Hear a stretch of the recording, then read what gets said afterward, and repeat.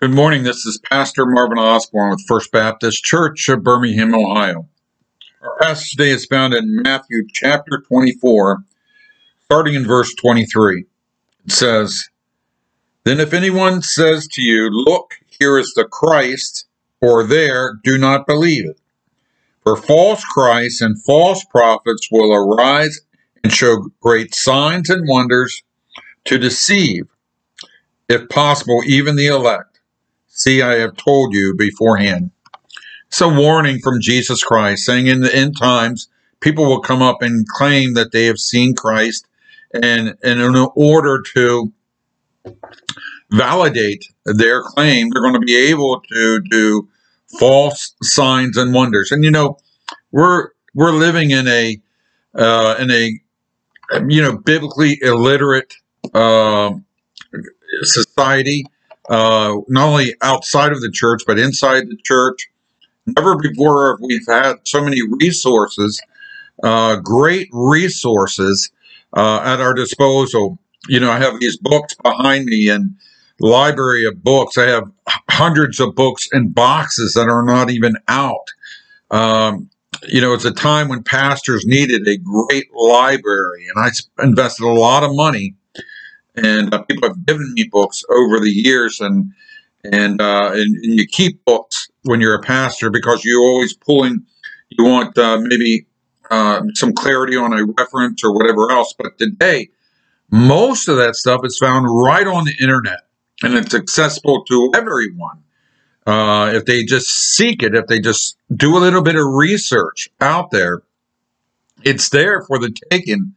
And yet, so many people neglect that. And, they don't spend time in the Word, and they're not looking for a church that preaches the Word. And so when someone comes along and says that they have a new doctrine or they've seen the Christ, people claim they've been to heaven and been back, and they've got some fantastic story, and Jesus showed them around heaven. Jesus became a tour guide. He left his throne to show them around heaven. I don't think so. And but because we're so biblically illiterate, so spiritually immature, that we would, like a child who will be enamored by something that's shining and bright and looks promising. So many people will be deceived because these false Christs, these false prophets will come on the scene with signs and wonders and deceive them. And if you get on YouTube, you can see some of these false prophets and teachers out there, and they're slaying people in the spirit, and they're healing the blind, and they're making the lame walk. And you know what? These are lies. They're lies. Let me ask you this. If I had the gift of healing, and I believe it's no longer a gift, but if I had the gift of healing, and would I use it to raise money, or would I use it to spread the gospel of Jesus Christ? I think if I had the gift of healing, I would go to St. Jude's, I'd go to the Cleveland Clinic, and I'd begin to heal people. And when people ask me the reason for the healing, I could point them to the death and the burial and resurrection of Jesus Christ. But we don't see that today.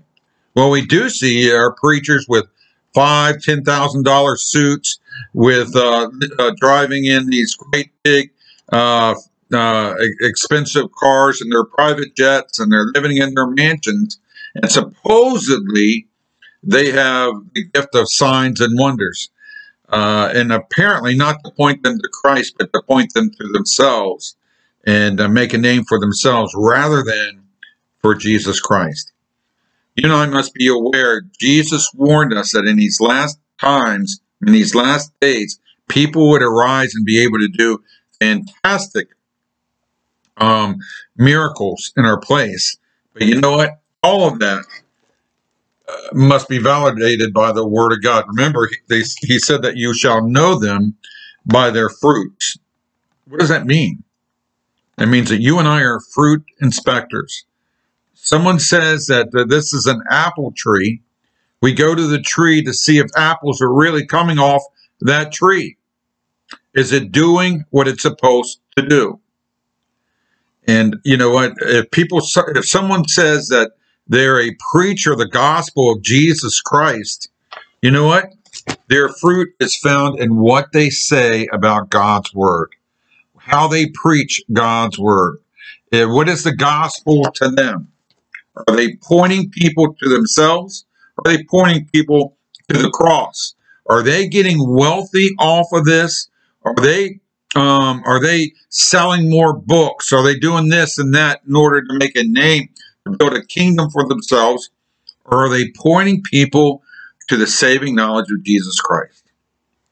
He says at the end there, see, I have told you beforehand. We have no excuse.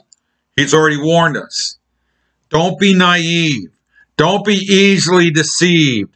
Everything that people say they do in the power of the Holy Spirit is not of the Holy Spirit. Let me tell you this.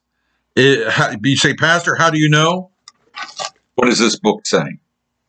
What does this book say? It begins and it ends with this.